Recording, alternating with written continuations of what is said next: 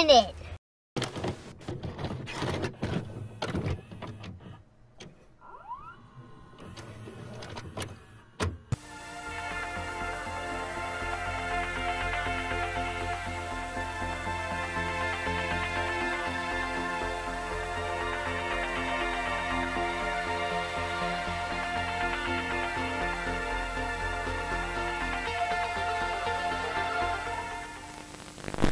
Hello everyone, welcome back to another video.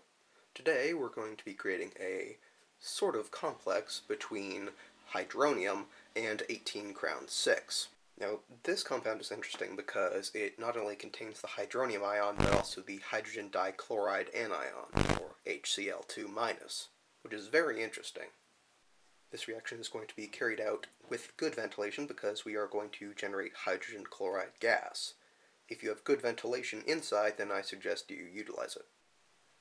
This synthesis requires that we dissolve 18 crown 6 in toluene and then bubble hydrogen chloride gas through it. Generating the hydrogen chloride is a fairly easy task.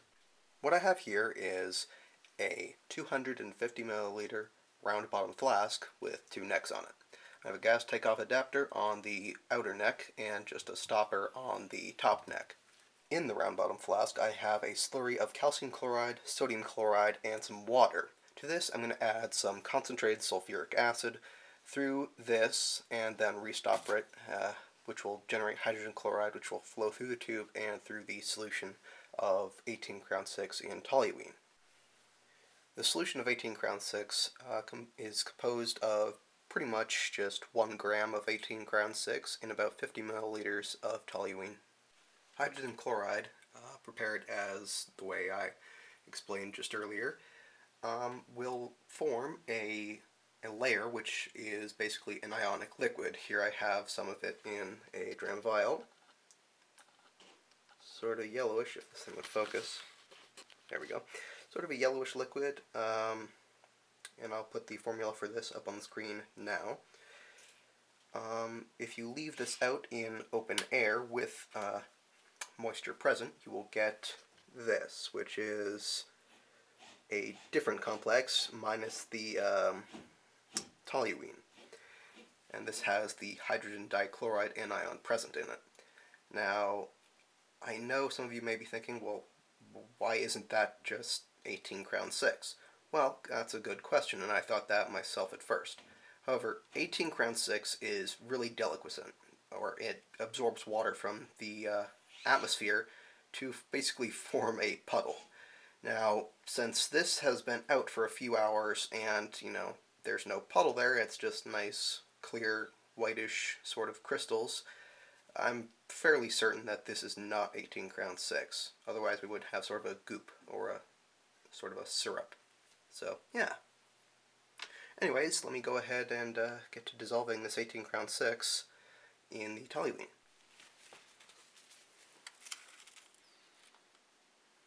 Wow, look at that crystal. Man, I haven't even seen that happen before. It's just a massive crystal of 18 crown 6. Holy moly.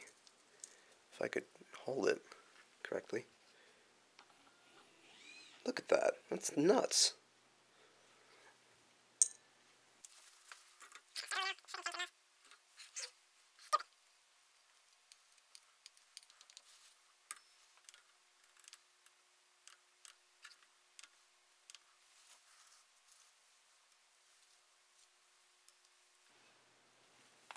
And there we go. That's actually 1 gram of 18 crown 6. It's pretty dense stuff. This whole bottle weighs roughly 100 grams, at least when it was new, so it's a small bottle. So yeah, again, this stuff is pretty dense. Adding a stir bar to the toluene. Turn on stirring, and I'm going to go ahead and dissolve the 18 crown 6. This shouldn't take too long to dissolve. Now that I think about it, I'm actually going to add another gram of 18 crown 6, just so we get more product. So disregard the whole 1 gram of 18 crown 6 thing I said earlier. I'm going to use 2 grams. That should work just fine.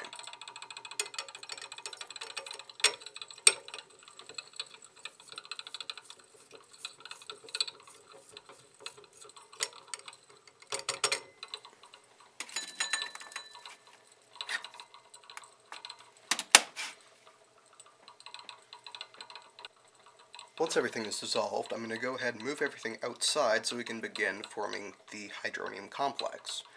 Again, hydrogen chloride will be used, so if you don't have ventilation and you're inside, it's going to be pretty unpleasant. So I suggest doing it outside, in a fume hood, or somewhere with good ventilation. So basically what I've got here is, suck back, stop that. What I have here is the 18 Crown 6 solution in toluene in a gas wash bottle, just so we can see the reaction better. On the right over here is the HCl generator. Over there, or at least in my hand now, is the concentrated sulfuric acid. So what I'm going to do now is slowly add this through the top arm, I guess, of the two-necked round bottom flask, which will generate hydrogen chloride, which will be then led through the 18 Crown 6 solution. And after a little while, we should be able to see that ionic liquid being formed. So let's go. Oh, there it is. There it is. Everything.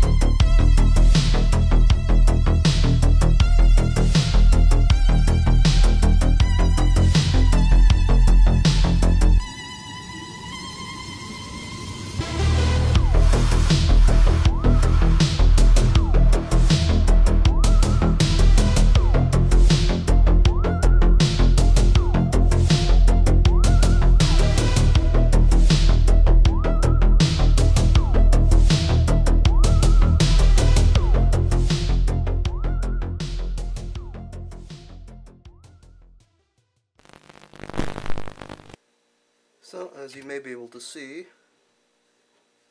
there we have a small layer of the ionic liquid at the bottom. What I'm going to do now is extract that with a pipette and put it into a dram vial.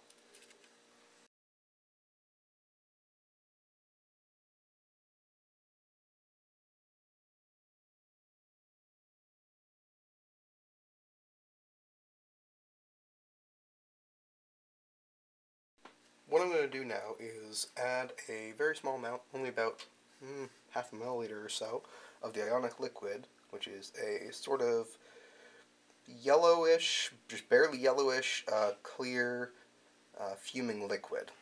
And I'm just going to add that to, dripped a little, add that to this small beaker right here, and let it evaporate.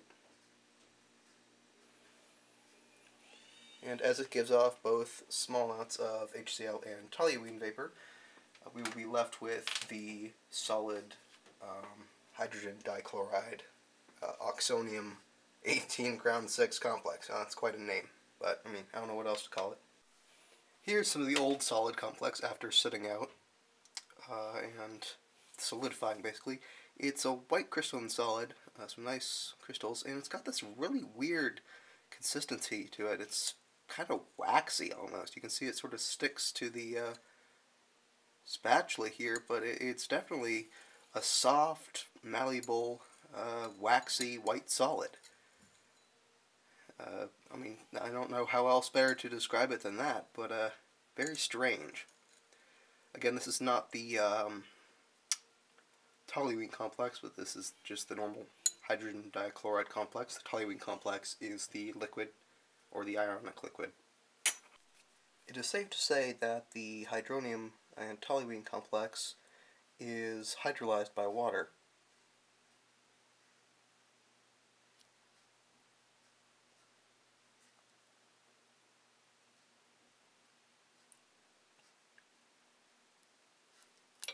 You can see this happening here with the generation of a white solid, which is actually its own complex. Unfortunately, it would be pretty much impossible to isolate this complex in the solid state, just because it's in almost like an emulsion form in the water. So, I mean, plus, I mean, the particle size is way too small for any filter media I have, that's for sure, and it's way too small of an amount to really, I guess, merit filtering. Something extremely interesting about this solid complex that was just formed is that it contains the H5O2 group, also known as oxonium hydrate. So this was the preparation of an ionic liquid containing the hydronium ion. I really hope you enjoyed. This is a very interesting experiment to do, and something kind of different from what I usually do. You can like if you want to, subscribe if you want to, and thank you very much for watching. I'll see you guys next time.